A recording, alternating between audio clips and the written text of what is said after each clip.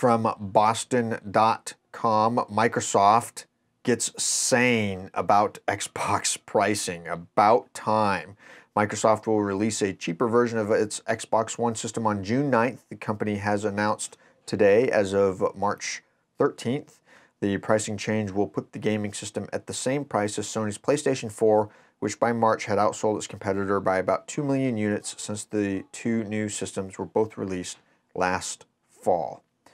Microsoft isn't exactly lowering the price, it's debundling the system from the motion-sensitive Kinect widget, which has been described as buggy by some and useless by others. Microsoft will also end its requirement of a $60 per year payment to access streaming services and some other special features, which some gamers consider a colossal ripoff.